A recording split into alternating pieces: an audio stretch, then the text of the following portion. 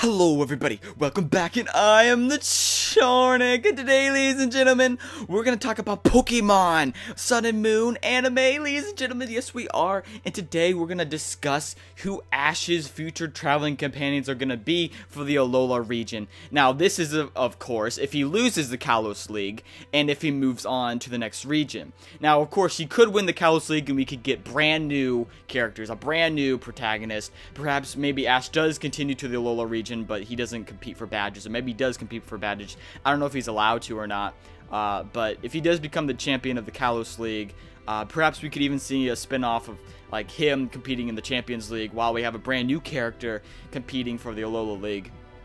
So eventually, I feel like they have to do that eventually. It could happen, you know, in the Alola region. It could happen in the next region after that, or one after that, or one after that, if history keeps repeating itself. But, ladies and gentlemen, the purpose is that eventually Ash has to win something. I mean, of course, Pokemon kind of teach that losing is okay, but no, it's not, ladies and gentlemen. Losing is not okay. But they already taught that like 6 or 7 times, so, something like that. So that's a little too much. I mean, that's you taught it enough. Let's move on. Let's teach them something else, like winning. How about that? So let's have Ash win finally. That would be fantastic. I would love that. Please do that, writers. That's what I'm saying. Do it right now. Don't make the Pokemon fandom hate you. But anyway, let's move on. So, but if Ash does lose the Kalos League, obviously we have to start talking about his next region, right? Now, his next region is all the badges he has to get and all the companions he's gonna travel with. So we're gonna start off talking about that. Now, before I do talk about that, I know I'm delaying it a little bit even more, but we have to first talk about this major point that I like to bring up. Okay, this major point that's going to cover everything else I'm going to say within this video in terms of Ash's companions and Ash's future. Technically, I want you to throw everything out the window about everything prior to XY and XY and Z. Why? Why do I want to say that? Is because I do not want you guys to be biased about what happened in the past. The reason why I'm saying that, especially, and the reason why I'm supporting that, is because we have brand new writers. Brand new writers. The people before X and Y don't matter as much. They're not irrelevant as much as they were before anymore. Of course, history can repeat itself. Of course, the past is still there, but I want you to be more open with this discussion, considering that we have brand new writers, and these brand new writers have brought a lot of differences to Pokemon, including Serena being the first Pokemon girl, technically. To them, this is their first season. This is Ash's first start, technically, to them. And before then, of course, they brought flashbacks back, but the fact is that they're focusing on their own story of Ash now. So history in the past is not as relevant as the X and Y series will be now. So if that makes sense, is what I'm trying to bring out. So the fact that we have different writers, they could go a different route than what the previous writers have went on. So although the previous writers may have repeated history and have him lose over and over again, these new writers could change it up. Have characters come back. Have Pokemon, different Pokemon come back. Have, you know, whatever. They even brought up Synchro Evolution, which wasn't even in the games. I mean, they could do anything, and they've shown a lot of differences compared to the other writers, and their stories and just the series in general of the XY and XY and series, XYZ series, have just been incredibly, just tremendously better than everything we've seen before. And that, I mean that to the deepest parts of my heart.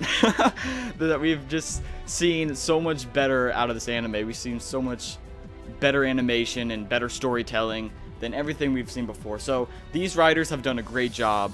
And that's the main point I like to bring up. And of course, we haven't even started talking about Ash's future traveling companions, but let's do this right now. All right. The number one traveling companion that the people want to bring back is Serena. Yes, Serena, mainly because I'd say I'm more shipping, but it's also because people really began to really love Serena as a character. She's grown tremendously through her Pokemon performances, and especially with Puplio, that Pokemon that they discreetly they put in the description of it, is that it likes to perform and everything. It's good for performances. Boom, right there. Serena getting Puplio and continuing her performances in the Alola region. Of course, at the end, a couple episodes back when we see Yashio giving Serena her card, telling her to call her when she's satisfied with her journey with Ash. When she's satisfied, that's the key, is that we have to think about that. When she's satisfied, she'll call Yashio and blah blah. She'll become her student or prodigy, whatever you want to call it. But the thing is once she's satisfied or once she's done with her journey with Ash, come call her, come blah blah blah, let's go train. Now, if she does go and call Yashio, perhaps Yashio will say something as if, like, she's maybe gonna try to teach Serena how to become the queen of the Alola region, because she's teaching Ariana to stay queen of, like, the Kalos region.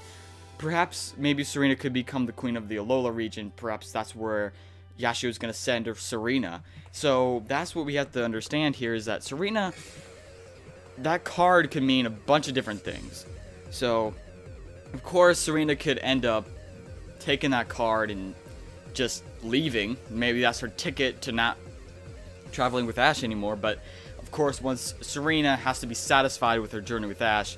So, nonetheless, the Amore shipping, I think, in some way, shape, and form, will be satisfied by the end of XY and XY and Z. If not, then, you know, just people are going to feel really sad. But, I mean, tough luck, right? But, I mean, like, people are going to, it's just going to be really sad for the Pokemon community that day, especially for more shippers. But Serena is an optimal choice for Ash's companion for next season. I would really love Serena to come back. Again, with the writers being different, they could have Serena return. Remember, nothing is set in stone. No one knows anything yet. We don't know anything until, obviously, when it comes. So, please don't be biased on whether, you know, you'd be like, oh, history's gonna repeat itself. Pokemon's always been this way. No, okay, so shut up. Just because it happened then doesn't mean it's gonna happen now. Shut up, you don't know. Same thing with this. Just because, you know, I'm saying there's new writers doesn't mean there's gonna be any difference. There could be a lot of differences, but, you know, you never know until it comes. So, let's carry on to the next companion.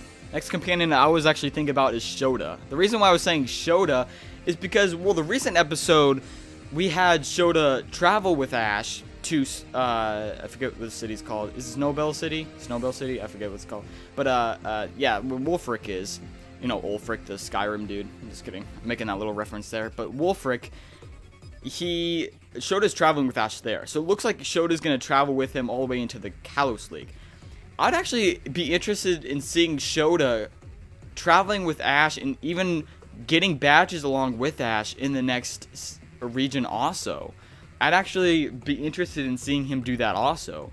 And finally, what also makes me think that Shota could possibly return is that one of the rivals in the new Sun and Moon game looks a lot like Shota. Everyone was trying to make comparisons between the two. Of course, he does look different.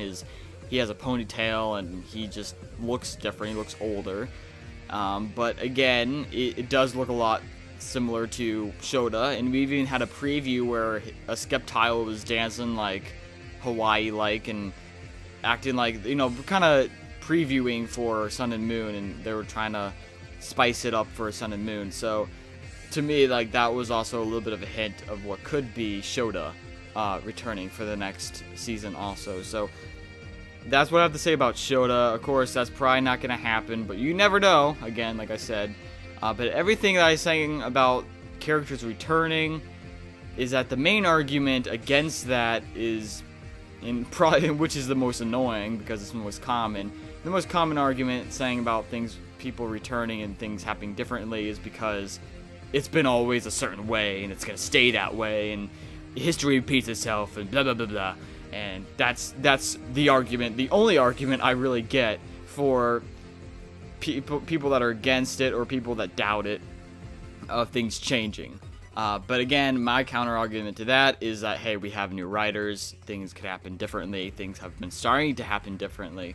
They can continue to do so, and Ash could actually finally win or have new characters from the older times come back, or blah blah blah, or original characters come back.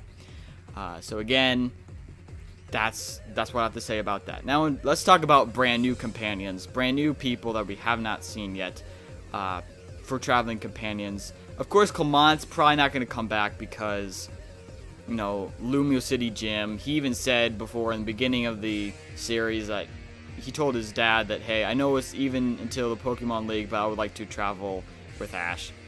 Of course, we don't know entirely sure. The writers may change it up and actually have Clement and Bonnie travel with Ash there. Or maybe Bonnie's a brand new character for the Alola region, because, you know, the Alola girl actually looks like an older version of Bonnie, kind of, I guess you could say. The characters for the Alola region could also be the brand new characters, brand new main characters instead of Ash, or Ash and Serena. I mean, I even like to say that the brand new characters actually, like the brand new protagonists actually look like Ash and Serena combined together. I mean, they do. I mean, I'm not lying. I'm not just joking and saying that because it makes me happy by saying it. I mean, they actually do. You know what I'm saying? So they could be the kid, but I'm not gonna say that. But they do actually look like Ash and Serena had a baby, and there it is. But I'm not gonna go into depth with that. But they could just be brand new characters. Entirely if Ash wins the Kalos League and has his own spin-off series. But in terms of Ash actually returning and having brand new companions, I would actually like to see him have 2 female companions, whether that's Serena and another chick, or if it's 2 brand new chicks, like, and I would like it to be an athletic female protagonist, so one that's not doing anything girly such as performances and contests, because those are technically the same thing. The Dragon Trainer and the Gym Leader with Misty and what Iris was a little different, you know, but again, I would like to see something that's different from all of those, not just training Pokemon for battling and not just training them for performing, but mainly have them compete in different ways, such as sports. I like to see an athletic female protagonist for the next season, whether that's 1 girl or 2 girls. That's my optimal choice for Ash's traveling companions. It is kind of also the reason why I put Scraggy Girl on the far right image there. It's because, you know, let's just pay a little tribute, just a little reminder. Just tag her right there, you know, just put her right there. Just place her right there, you know what I'm saying? But she's kind of the reason why I'm thinking 2 girls, is because, you know, Serena and her, you know, have like 2 brand new female companions. That's kind of why I put all these 4 characters here, is that we have Ash, a male companion, and 2 female companions, or Ash and 2 female companions. So that's my optimal decision. That's my if I had my way, it would be those 4 companions right there. It would be those 4 people for the next gang. If I had my way with what the story was going to turn out to be like.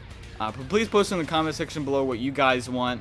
Post in the comment section below whether you agree with me, whether things could actually finally change.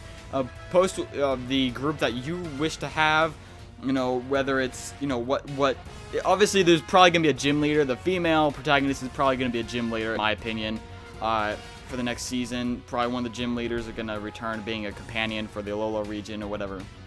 But anyway, guys, I love you all. I can't wait to see you in the next video. Remember, post in the comment section below everything you believe and think. If there's anything I left off that you think would be valuable to this discussion, please post in the comment section below. I love you, and peace out! Thank you very much.